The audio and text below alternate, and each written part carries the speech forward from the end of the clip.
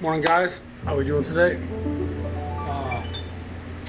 Today, I'm going to answer a question I've been asked quite a lot, and it was comes in a couple different phrasings. But where did my love affair with jazz come from? When did it start? Where does my passion stem from? And it's kind of a multifaceted question. And a lot of these answers are going to be things I reference at times in my episodes.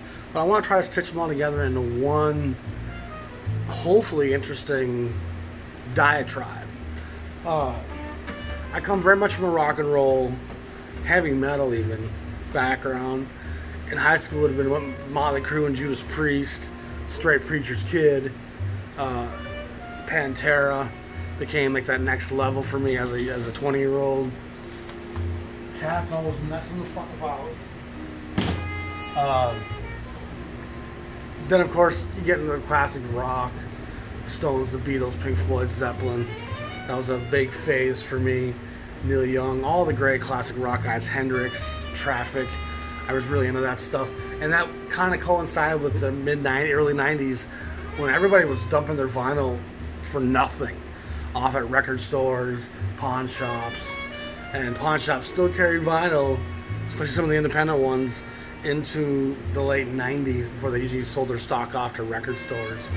But I was a few pawn shops. I was finding old Dead records, and I was like, Wake of the Flood, what is this, you know? It was fun digging into this one anonymous pawn, just walls of anonymous records, because none of them were sorted. And I remember going through there as I'd walk from my bus stop off Interstate 35W on Lake Street, walking west towards Lyndale to stay on Aldrich Avenue on 26th. And this anonymous pawn was on my way. So it would be cold fall, cold winter evenings. You know, it gets dark up here by 5 o'clock.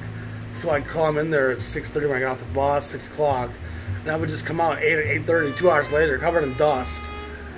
But you'd end up stumbling across 7 numbered white albums. You know, and I think I ended up buying 3 different white albums there over the course of time. And I think I gave one of them away at one point, but I think I still have 2 of them. But I just found some really cool stuff. And so my love affair with vinyl starts growing because CDs were so expensive. CDs got stolen. Vinyl had no one giving a shit about it. And so I started buying this stuff dirt cheap. And this guy didn't even price his stuff. You just look at the pile and be like, oh, give me 20 bucks. Okay? Sure. You know? And being a musician, being kind of... It was the fuel for my engine even then, music.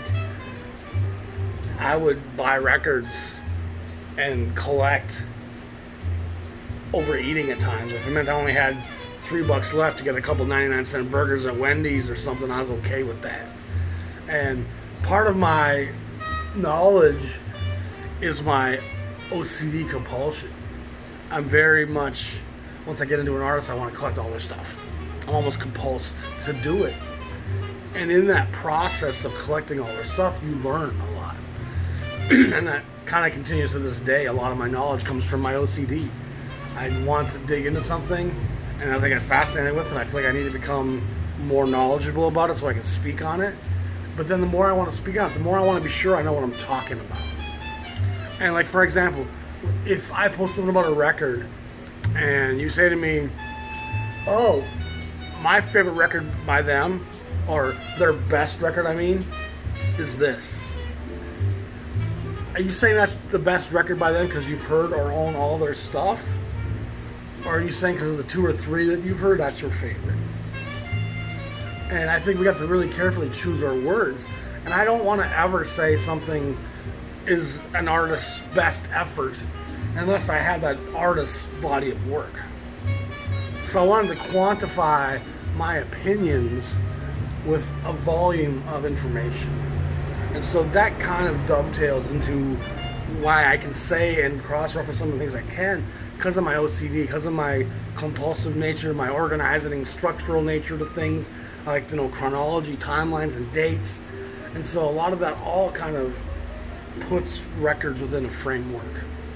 Chronologically, label-wise, I have a strong social leaning. and comprehension, and so I always applied that texture as well. But even as a 20-something collecting Floyd and the Dead and the Beatles, I was hearing the message of the Summer of Love. The hippie message was becoming something I was grasping. And being born in Canada, living up until I was 17, the counterculture wasn't something we really talked about much up in Canada. You know, the Summer of Love, the 60s, that was very much an American phenomenon in a lot of ways. Of course, Vietnam was an American phenomenon as well. But there was kind of a glorification of the 60s in film, with films like Flashback with Dennis Hopper and the Doors movie. That kind of stuff was coming on. And so I got into that stuff, and I started hearing the consciousness of that music at times. You know, some of the things that Crosby, Stills and Nash, you know, Wooden Ships. I was like, oh, it's kind of moving. The integrity of Neil Young. Frank Zappa's mockery of the Plastic People. You know, I mean, it all kind of connected with me. And being a music lover and a musician, as my collection started growing, I started adding soul and funk and different elements, and then eventually jazz came across my table. And my initial reaction to jazz was I didn't get it. And this was early on. And I got Bitches Brew back then a lot better than I feel about it now. In a silent way to me, I got On the Corner, I was kind of getting that. I definitely got the Hancock stuff, you know, and that was kind of bringing me in. Artists and hip-hoppers sampling jazz. So I knew it had a validity and a connection, but I wasn't quite grasping any of it at that point. But as I started digging in, I started to appreciate the virtuosity of the music. That was the thing I kind of think I really connected with first is, man, a lot of these guys are great players. And one of the things Pantera kind of taught me was sometimes space allows a groove to be thicker. If you listen to a lot of those great Pantera riffs, 5 Minutes Alone, Unbroken, Walk, there's a ton of space between when Dimebag's riffing and the next riff. It's spaced. And so it allows the drums to really find pocket and have a groove. Chili Peppers, Blood Sugar Sex Magik had that element as well. Rick Rubin kind of brought that home. And it was the black element of the funk. And so I was kind of learning this whole dynamic. And about this time I started DJing. I collected quite a bit of soul, you know, classic rock like Santana that kind of crosses over. And I was playing old funk, disco, soul records with the hip hop that I already knew. And just kind of playing stuff I thought would be fun for people. And a lot of times people would rather hear songs they know that are fun than some DJ who's great mixing up a bunch of house tracks that nobody knows. And I'm actually a fan of house music, but I took a lot of their jobs, not intentionally, but just by looking at the crowd and going, they probably want to hear some of this. Oh, this would probably feel good right now. This would be fun. Here's some Wilson Pickett, Mustang Sally. How's that feel? And so I very much got into reading a room and feeling what the audience had to say, and that kind of was informing me. And as my audience started to grow, it started becoming very black.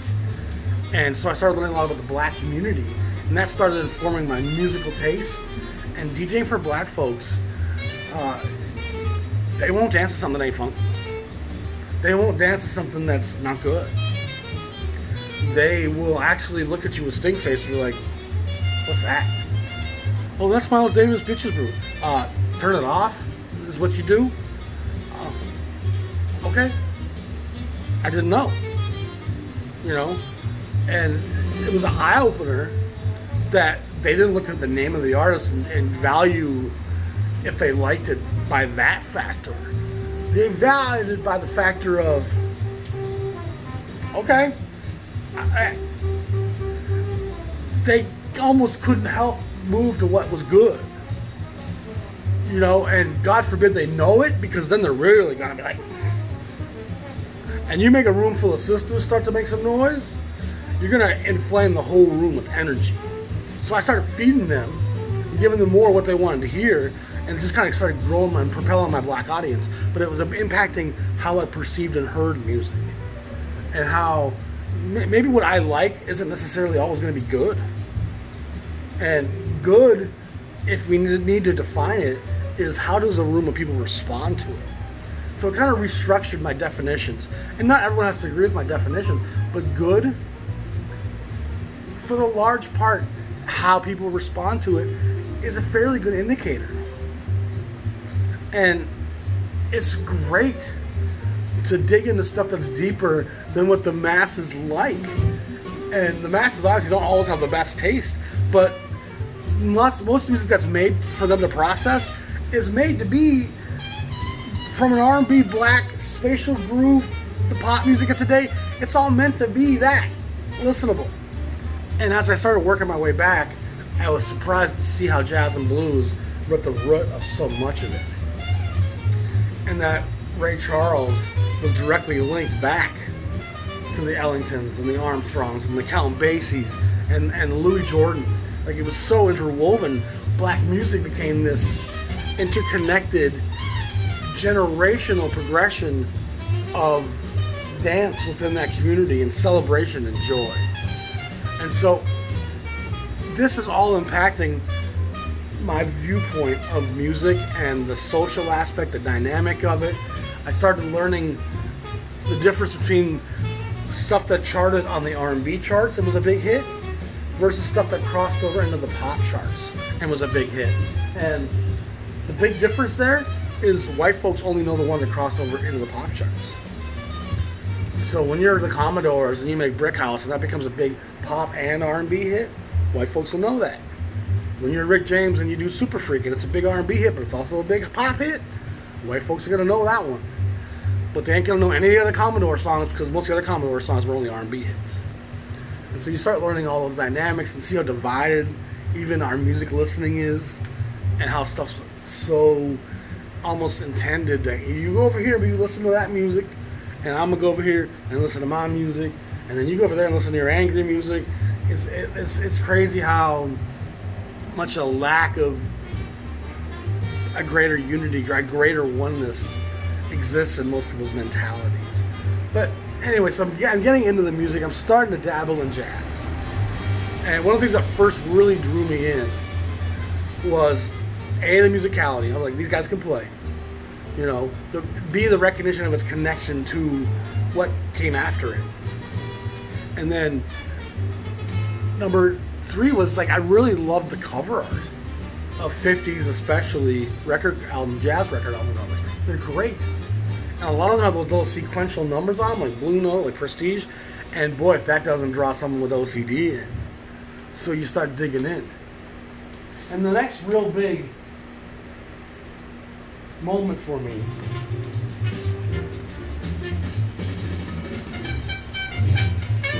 was when I realized when I listened to jazz, and this was unlike any other music I listened to, and I liked stuff like Brian Eno's ambient stuff because my mind could kind of drift, and you don't really get sucked into the same experience in your mind every time you hear instrumental music. When you listen to songs with vocals, those vocals will often really shape and dictate the things your mind's thinking when you're listening to it. And it kind of keeps you almost in a box. And that goes for all the greats. The Beatles, Led Zeppelin, you know, the Grateful Dead. I'm in the woods playing with turtles listening to the Dead most of the time. So disconnected from reality. When I'm listening to Led Zeppelin, there's always a wizard off in the woods. You know, those words have me very much in the shape of the Misty Mountain Hop and the Great Ocean Treks. It's just Iron Maiden has you flying with Icarus and fighting as a jet fighter plane, and you don't really get to escape the lyrics listening to that music, so your mind isn't really free to wander. But jazz for me became that next big experience when I realized that when I put on jazz, a record of jazz, that 20 minutes will fly by like 5 minutes, and I'll often miss half the record because my mind was wandering. And because of the content of what I was hearing, black men from the 50s and 60s most often, I was contextualizing the black experience today that I'm experiencing firsthand with my following and recognizing how much more difficult things were back then. And I'm just kind of processing that this music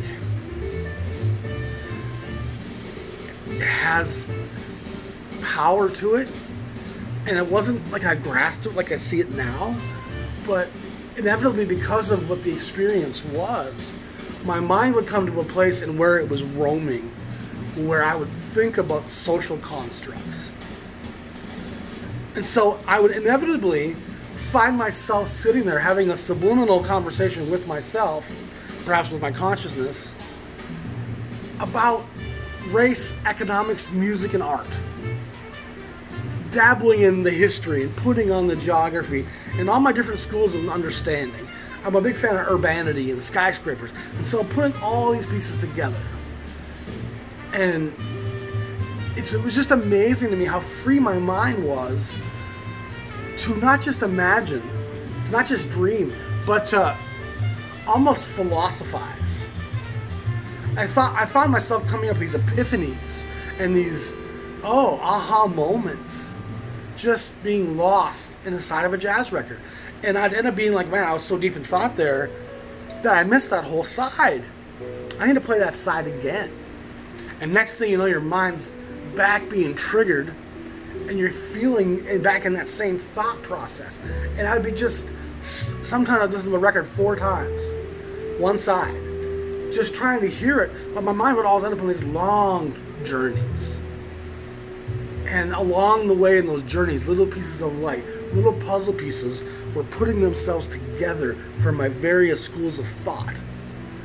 And it became this informational aha.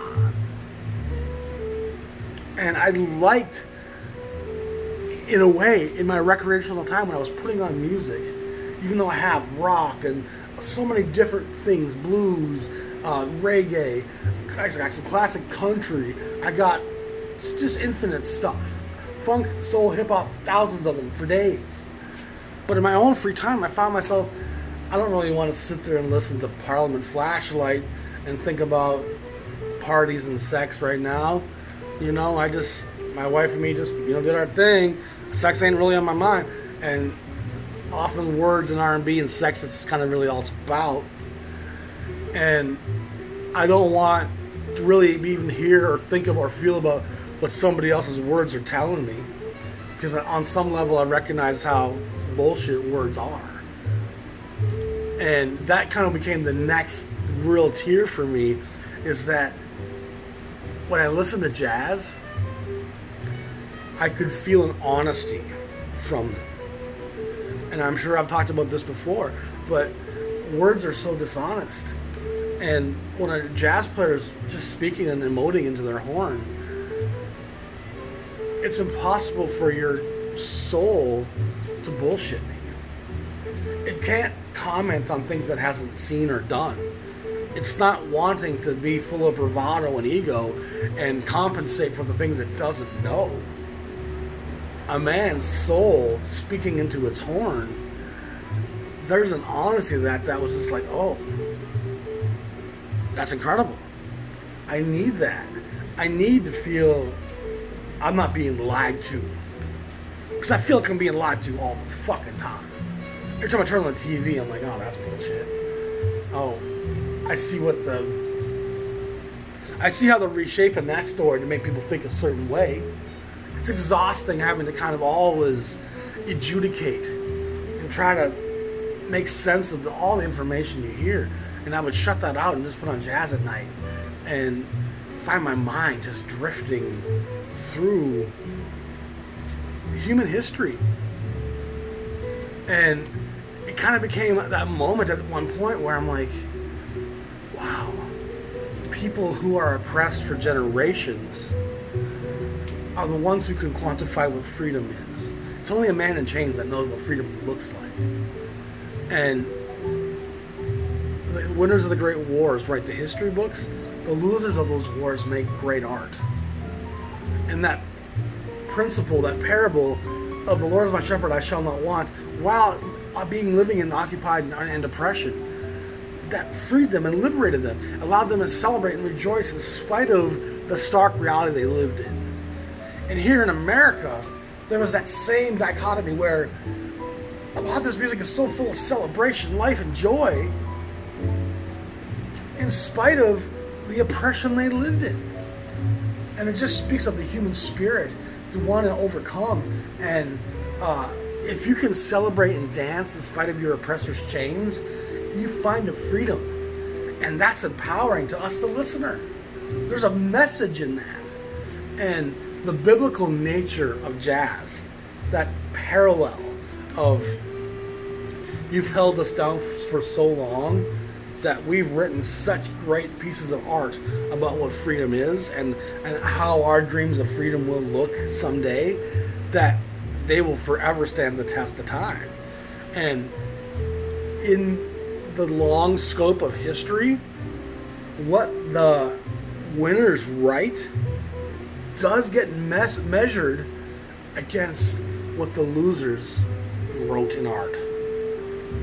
And we know as much about Rome and ancient Egypt and Persia and Alexander the Great from those who he conquered and those they occupied.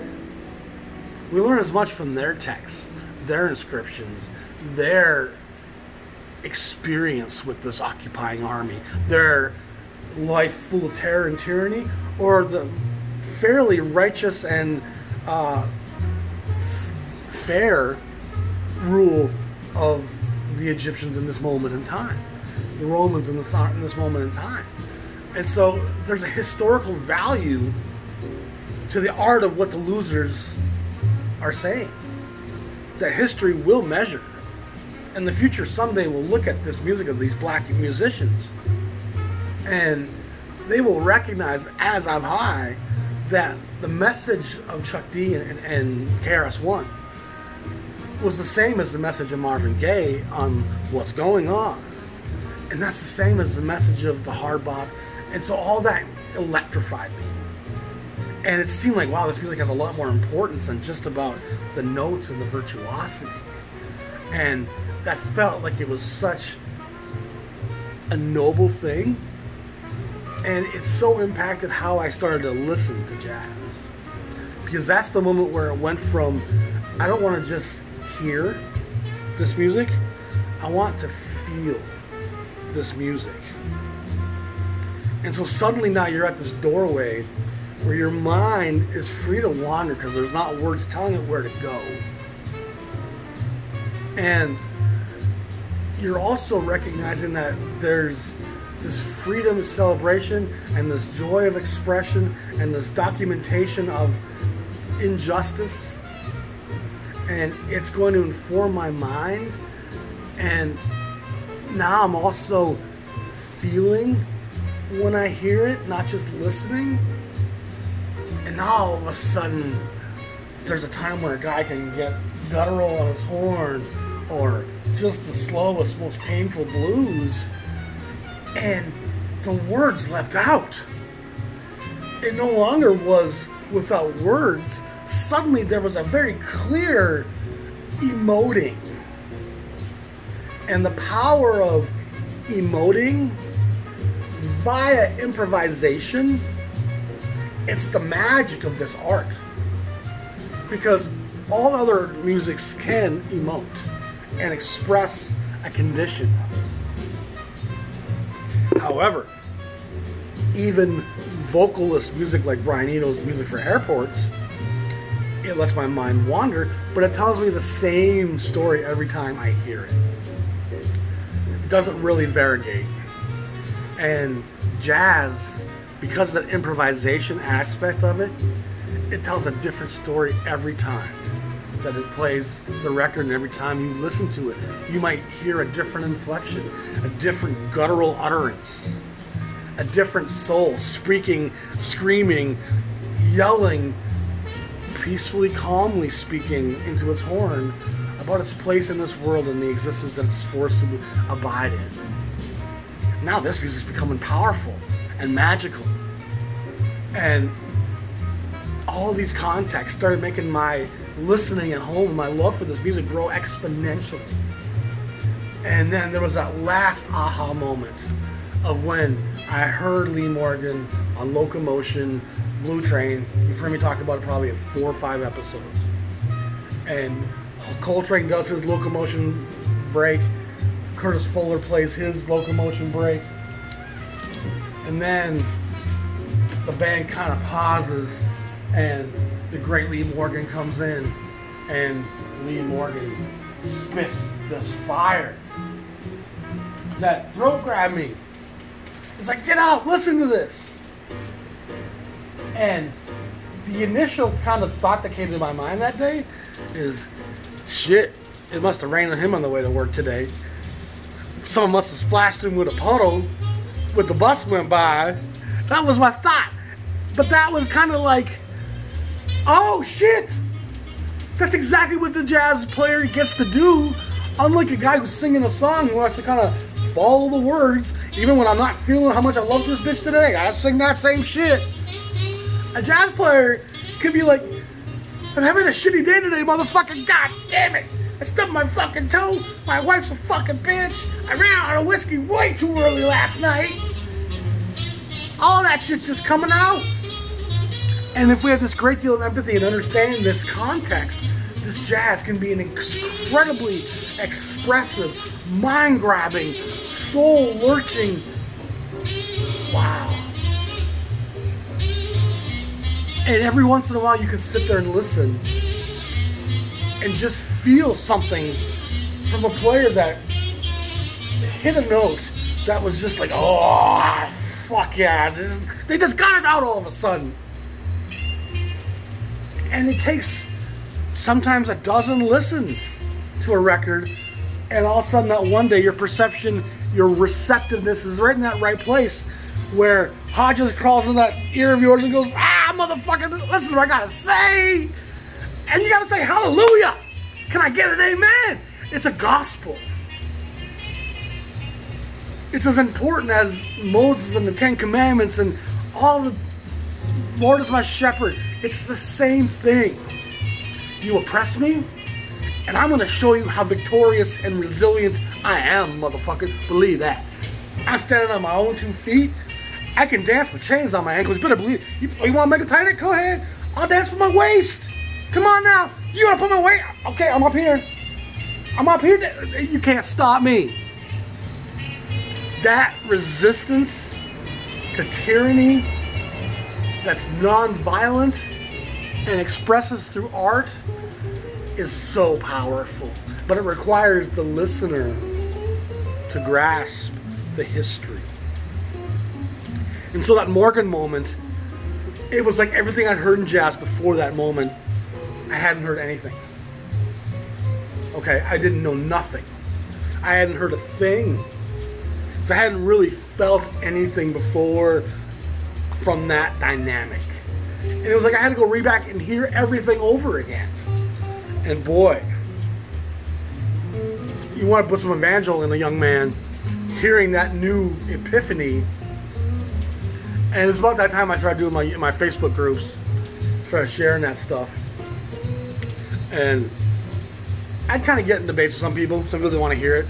Some people don't want to hear about race when they're talking about their hi-fi speaker system. Why are you talking about race again? I'm like, you ain't talking about the story. Just quit talking about the cover. Quit talking about the ink this book is written in. Let's talk about this narrative. What this means. Because it's power. There's a power there that can make me get through my bad days. And throughout this whole fucking Corona shit, jazz is like, okay, yeah, I can't even begin to feel bad for myself yet. You know what I mean? Wait till some shit really goes bad. You know what I mean? I know they're trying to fear me, and the fear gets in a little bit at times, but I can put on some jazz for a minute and be like, these motherfuckers lived this shit every day for centuries. Okay? I still got food on my table. We'll get through today. We'll talk about tomorrow. So that's a power. That's what religion does. That's why there's a magic. That's why people go to church, to help get them through the day. Jazz has it. That makes this the greatest art form that this country and the last few centuries has come across. And so that last step was the 3 brush strokes. okay, a guy's going to speak from his soul and tell me something, and I want to feel it. But how can I feel a guy I don't know? How can I tell what his horn is saying? And there's always going to be an element of guesswork and a certain amount of intuition based off of some factors. And those factors are, one, what was the environment so-and-so was born into? And you best believe what Armstrong was born into, what Billie Holiday was born into, is going to be a whole lot different than what Pat Metheny or John Scofield was born into. So, man, they're coming from different places. So that changed my focus, really. I'm like, okay, really, jazz from beyond 1970 has to have a whole different engine fueling it. And I was pretty sure of that. And then you take that environment, now you layer in a musician's experience within that environment. What does that mean? Well, it means things like, this is a Fun Dawn record, this is a collection of tenor stuff from the label, Getz, Sims, Wardell Gray, Paul Kiddushay, some great stuff on there actually. Tough record to find. But their environment and their experience are going to inform a lot of what they have to tell us. And their experience with that environment is things like your parents. Was your father abusive? Was he dead? Was he gone? Was he a great dad? That's going to inform. Was your mom loving? Was she pushing you away? That psychology tells us parents are going to shape a lot of our emotion, a lot of our personality, you know. And so, was there a drug problem? Was there an alcohol problem? Or were they a pimp? Were they bad with women? Were they abusive to women? Did they not have any luck with women? Were they a ladies' man? These are all factors that color. So you have the environment, you have their experience within the environment, and things like being abused by the police, spending time in jail, mental facilities, Mr. Bud Powell. The things that happened to these guys colored their expression and their emoting. And so environment and personality are two great dictations. But that last and most important piece in some ways is our personality. And that's how we handle our experience within our environment. And it's what allows a guy like Hank Mobley to be a gentle emoter who's soothing and calming, because his way of processing is to kind of gently work his way through things. Versus the fire of a guy like Clifford Brown, who thinks, maybe if I make enough light, I can lose some of this darkness. Armstrong, he blew darkness away, only to have it come closing back in when that horn stopped to play. And so the magic, importance, symbolics of this music and its historical context and where it takes my mind when I listen to it, my freedom to imagine, to dream, to live within a philosophy and to further my philosophy, the epiphanies, it all became a love affair that made it hard for me to put other things on. Because oftentimes within 15, 20 minutes, I'm like, oh, I'm kind of bored with this. You know, I like your Stones. Beggar's Bank was a great record, but you're still kind of keeping me within the context of British American experience in the late 60s, the hippie mod movement. Like it just gives you a certain vibe and a feel that kind of doesn't really change. But when I put on jazz records, my mind would just go everywhere. And it felt so broad, so earthling, so human, and encapsulating. And it spoke to me, and it still speaks to me with such a bright light. And so my love affair, my passion, it all stems from me recognizing how important this music is. It's not just some guy saying, look how great I am as a player, my ego needs you to tell me I'm amazing. It's not that. It's not just a pretty album cover with a nice heavy grain, deep groove vinyl. It's not that. It's the magic of the resilience of the human, no matter what his condition, to say, I shall overcome. I shall not be held in chains in spite of these chains. And how freeing that was for me as a person not in bondage to let go of a lot of my unhappiness, resentment, unfulfilled financial expectation, all those things that I thought were so the measure. Happiness is the only measure. And when you can find happiness, you find success. When you find joy, when you find celebration, when you find community, belonging, when you find love, when you have hope, when you have trust. And there's one thing the black community had, is they had the solidarity. Because we were fighting against such a common oppressor that our petty differences have to be set aside in the furtherance of the black community. And not to say there's not rifts and problems, but there's a lot more unity in the ensemble of the black community than there is in the white community by any stretch. And even when it comes to music, old black folks still hear young white black kids' music, and young black kids know grandpa's music. And they can get down to James Brown when they're 6 years old. I feel good, but like it's in occupation in times of stress, it kind of forces you to pull together. And so my love affair, my passion, it all kind of stems from the slow, gradual series of epiphanies, magic moments of understanding where your hair stands on end, you're like, oh man, I just got a little charge of energy from that. Woo! What that just told me was this. And you keep building on that. And so here now I am on my YouTube channel.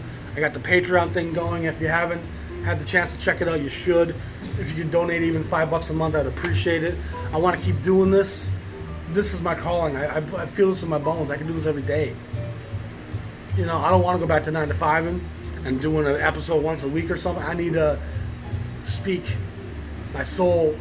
I just feel it coming out of me every day. You know, and there's going to be some extra great content coming on the Patreon channel. I'm working on a great jazz journal magazine that's going to have about 25 videos embedded into it. As you flip the pages, there'll be videos on every page. And they're going to be reviewing lots of cool subjects. I got a number of cool guest writers giving me little video shorts to put in there. The Jazz Journal is going to be worth whatever you donate to me every month. You know, $5-10 is what most are doing. And if I get 500 people giving me $5 a month, I'll be great. So I don't want to talk about money on every episode, but I do have to make a living. My wife insists, and my unemployment's going to run out in 3-4 weeks. So I do need to have a little urgency right now and say, if you appreciate the content, help us out any way you can. Y'all be safe out there. I got some great stuff coming in the works. We'll talk to y'all soon. Peace.